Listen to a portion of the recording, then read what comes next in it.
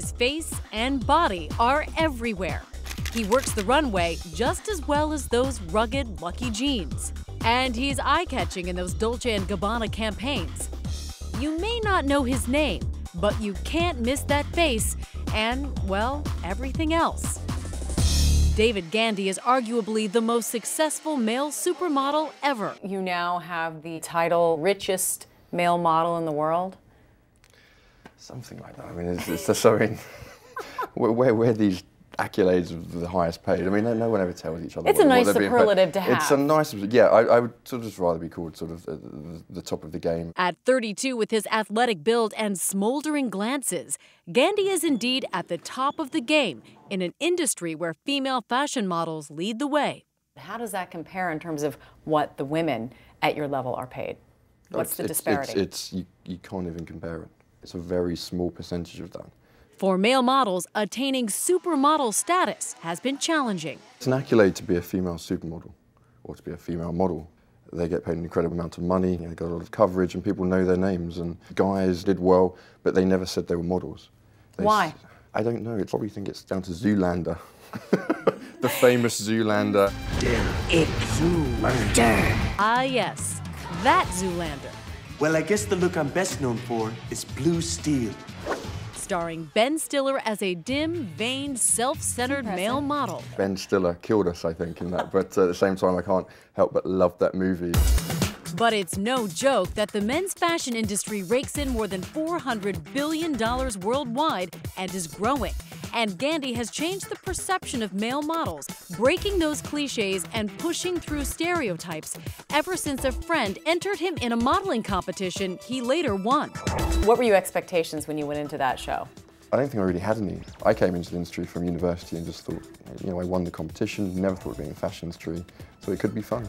It was an adventure. With his masculine physique, it was difficult for Gandy at first. He started off doing catalog shoots at a time when even male models were expected to be ultra thin, almost feminine.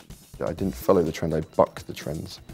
So when everyone was saying, you need to be skinny, your legs need to be thin, I was like, well, I'm not a skinny guy. But that manly physique is what set him apart, and in 2006, Dolce & Gabbana took a chance. They featured Gandy wearing the barest of bathing suits for their light blue men's fragrance.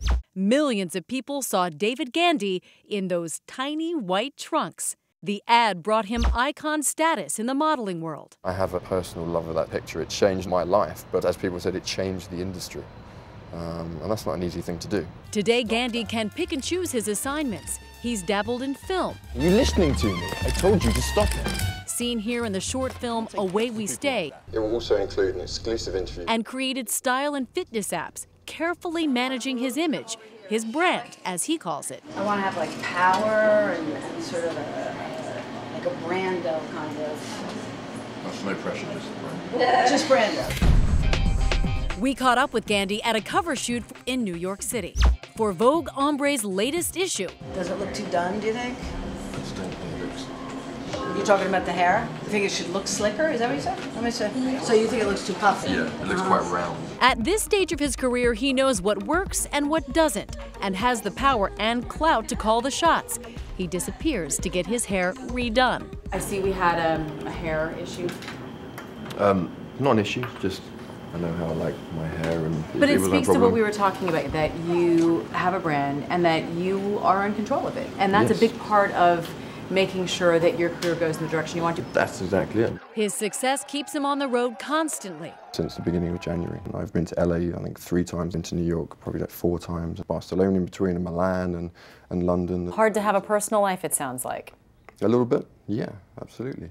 Yes, that's right. The world's most successful male model is single. What is it like in terms of relationships within the fashion world? Do you make a point to not date other models? How do you balance that? There's 2 ways of thought. You're on a beautiful boat in Capri and you're half naked and you're like, no, believe me, there's a big tugboat and there's 20 Italian sort of fishermen behind you, but it's not romantic. A model will understand that. So I don't know. I don't you haven't figured it out yet. Exactly, I don't have the answers. Don't ask me, I'm probably the worst person to ask. If anyone's got the answers, then please send them to me, that'd be great. At an age when most models have retired, Gandy is hitting his stride and looking for the next opportunity. I don't always want to be doing this. I get bored very easily, so there'll always be an element of pushing where we can go, and that's where we work. We've always pushed it. For Nightline, I'm Amy Roback in New York.